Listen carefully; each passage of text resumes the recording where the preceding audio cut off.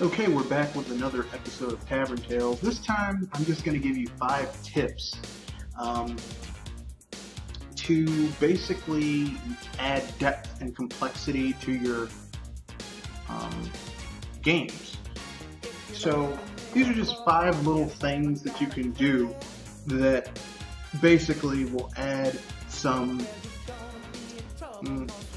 zest and spice to your tabletop RPG games. And these can be used for both, traditional fantasy-based D&D, Shadowrun, even Cthulhu Punk type style games. So, without much ado, here we go.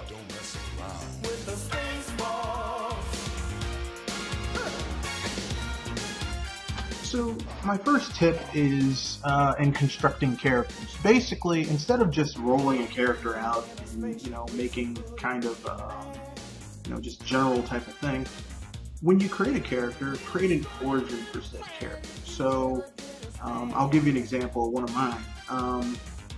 One of the characters I created early on was a character named the Noble Bastard Jaren. And Jaren is,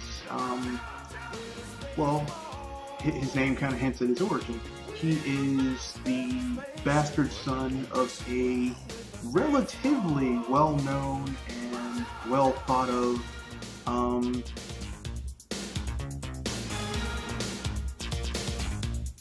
royal person of royalty. But unlike, he's not claimed. Because of this, he is a very different type of character.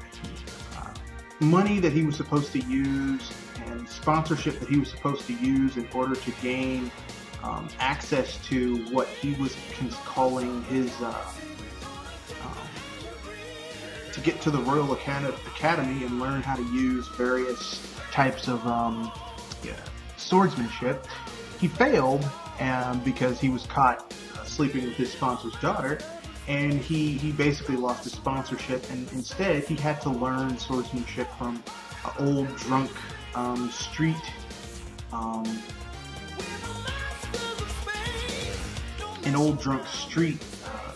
duelist.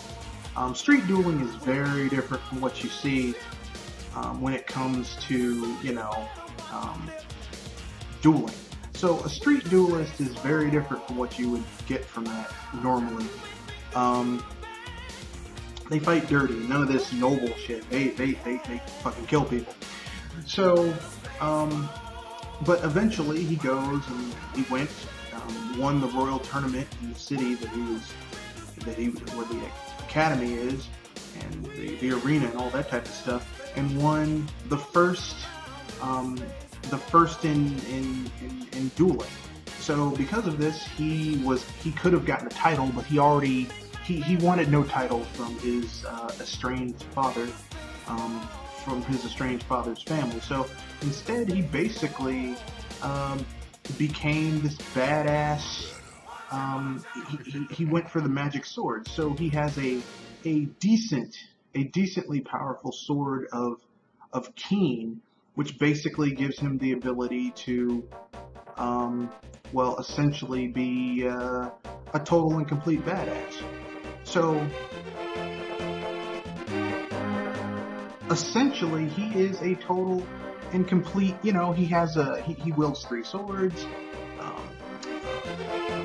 dueling EP, the sword that he won, which is a long sword of Keen +1, and a long 2-handed long broadsword.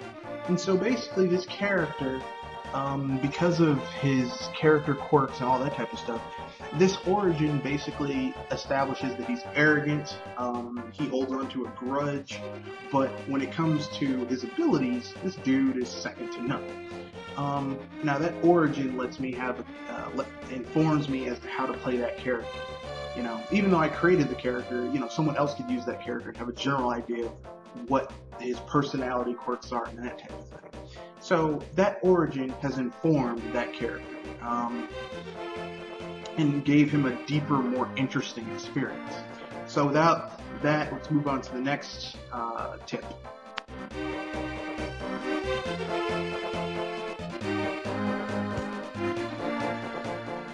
So here's a big one that a lot of people don't really think about typically, which is tip number 2, give them property or title. What I mean by this is have your group, if you're doing a long campaign or just, a campaign that is going to take its multiple stages, have them clear out an old castle or an old fortress of, let's say, bandits or, undead or something like that. And guess what? Now they fucking, maybe the ghost of the old king now makes it so that they own that place. That would be really interesting. So now they own a castle. Give them the ability to own this castle in multiple ways. Maybe you could have them be like, hey, we own this place, so now we have access to all types of cool stuff. Maybe they can get a blacksmith who can friggin' give them the ability to do all types of cool stuff. What I'm saying is that can really help make a game cool. Or you could have, a local king just basically kind of be like, hey, now you guys helped me, deal with an issue with my kingdom. I don't have any heirs. You guys are now my heirs, so you're princes and princesses and all that type of fun stuff. And now you guys can friggin', make all types of cool stuff happen. So what I'm saying is, this is how you basically make a game work well. You know what I'm saying? You do stuff like that makes a game work well. And I think that type of thing could really help make a game, add some depth and complexity.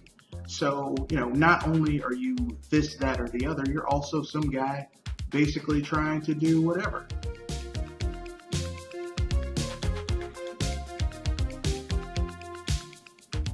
And I think that would make a really good game.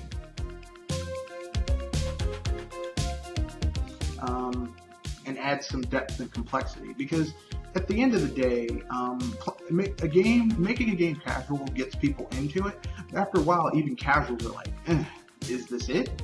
So I think that for games of that nature, adding, the ability to, now you are this, that, or the other. You're a marquis. You're a prince. You now own this merchant company. You can send people out to do stuff. That adds depth and complexity to a title and makes it more fun. So with that being said, let's move on to tip number 3.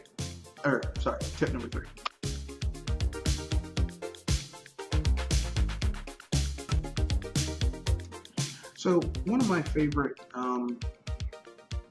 things to do when it comes to adding some depth and complexity to a game is adding the use of rivals or nemesis, or a nemesis or nemesis for the entire group.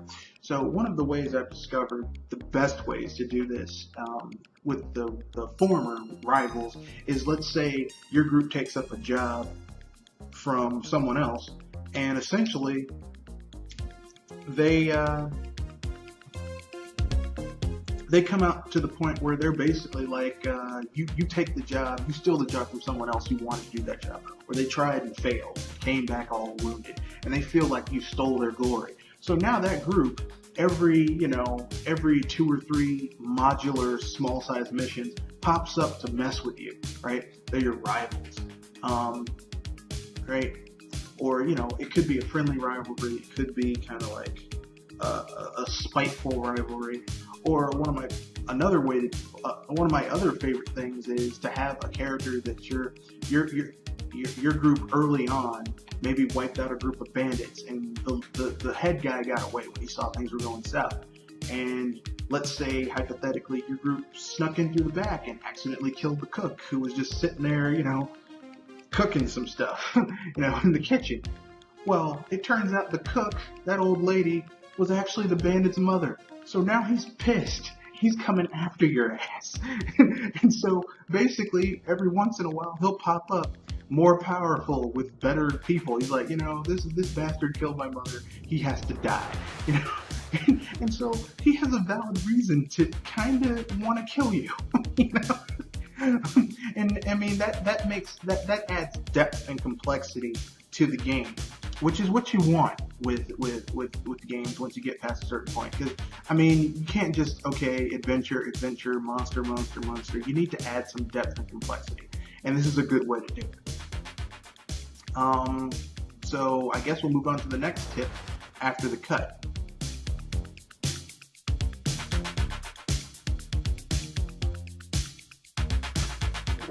So here's another one that kind of makes me happy, and that is the use of legacy characters. Now, you might ask, what the hell is a legacy character? A legacy character is where essentially characters who were a very big important part of past games are now, still part of the game at this point. I mean, I like legacy characters. And like I said, a great way to have a legacy character is to basically have them, let's say, hypothetically speaking, pop up in the game, continue the story. So this isn't a personal thing that happened with me. This is something that happened to a friend of mine. And what happened is that he created this warrior named Tavern, who was this barbarian, right? And like this character, like once everything was said and done, was really friggin' high level, really strong, really powerful, insanely over. Like this dude was maxed out, and the way he basically retired this character was really cool. Tavern was a man who basically was kind of like he was a barbarian, but he wasn't like he wasn't a Conan the Barbarian type of guy. He was just a dude who, the way his village did things was you would become a mercenary if you wanted to, get out of the shitty little village they lived in. So he becomes this mercenary. He starts making decent amounts of cash and decides to himself, hey, I'm going to do what I need to do in order to, bring some money back. But over time, he eventually comes to the conclusion, hey, I don't necessarily like where these things are going. So, the world is bigger than I thought. I'm not going back. And so, essentially, this character eventually reached, I think it was level like 67, 68. And he winds up getting married and to an orc female, and to a female orc, and they open a tavern, and had a couple of kids, and a dire wolf as a dog, and became a innkeeper / tavern owner, a barkeep. And so, the guy had a kind of happy ending for himself. He had money, he had property, he had kids, he had a wife. I mean, things were going good for him. So basically, I had them pop up and go to that tavern, and eventually they discover that they're being extorted by a local duke who's like really squeezing the little commons and kind of hard. And so you can basically, essentially got this legacy character who's really high level to go along with them and help them assassinate the Duke and pin it on another Duke from a rival Duke who didn't like the Duke who was extorting everybody in this little well, it wasn't a little town, it was actually a small sized city. And it was like a really nice little kind of, what's the word I'm looking for, interlude that added some depth and complexity to the game. And, it connected it to past campaigns and characters. That's a great way to add depth and complexity to a game. And the final tip after the cut.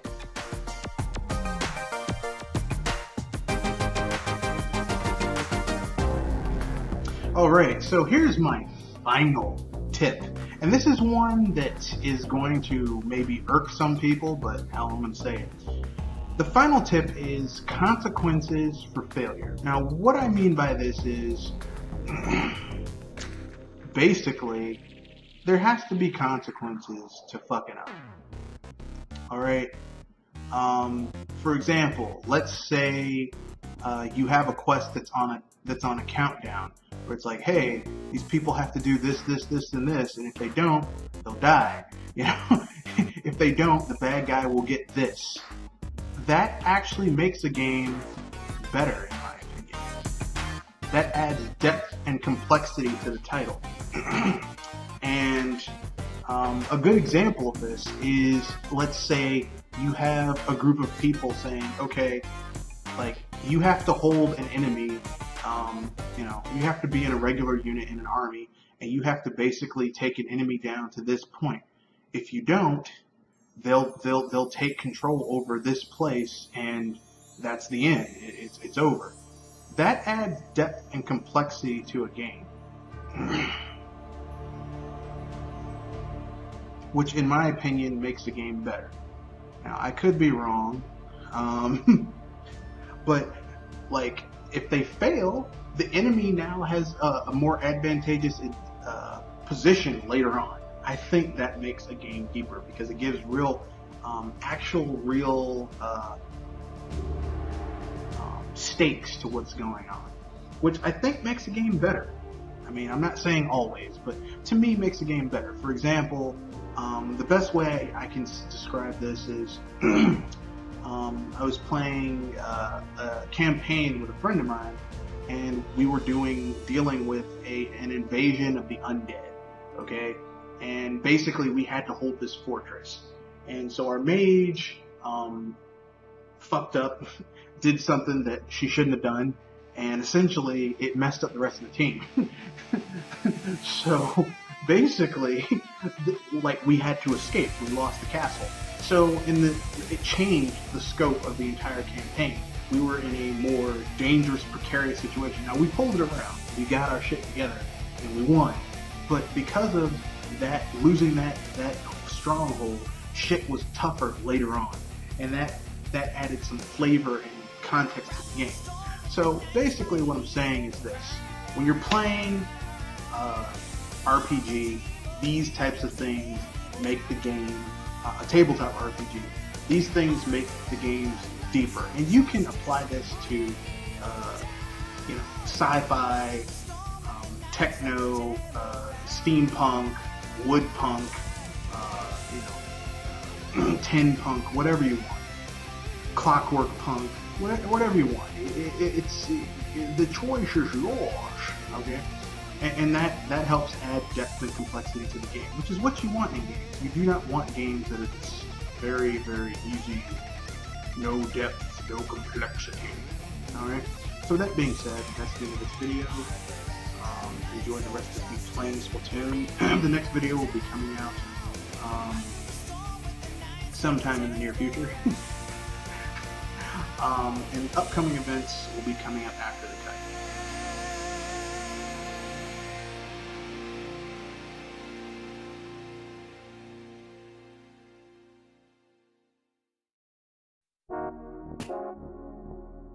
Alright, so this is just upcoming events. So what's coming up in the near future is we're going to be doing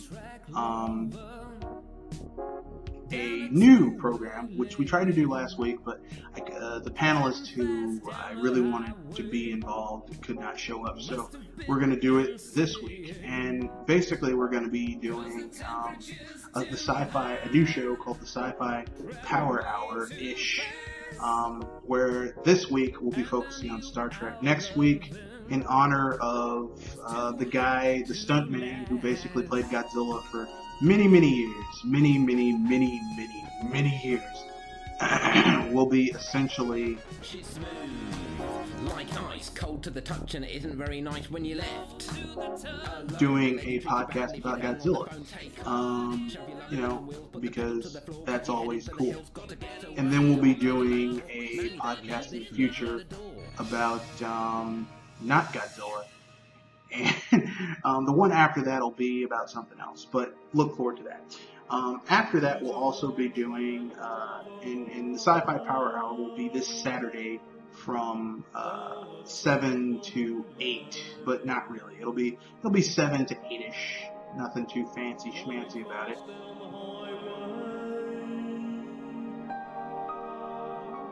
So, and after that, this Sunday, we'll be doing the BS Busters podcast as per usual. And this one is going to focus primarily on various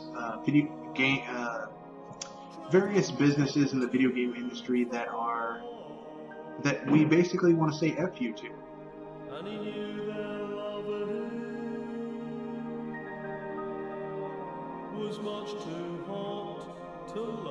And we'll be basically talking mad shit to those people, as per usual, because that is fun. We'll be talking about EA, Activision, Capcom, Microsoft, and we'll be giving the reasons why we have various disdain. So these are companies that we have disdain towards, and we're just getting it off our chest. BS Busters after this one will be the opposite of that. Companies we want to say congratulations to, and why we appreciate them. So we're getting the negative out the way first, Sunday, 7 to 8:30, and next week we'll be doing the positive side. So with that being said, that's the end of this video. Peace.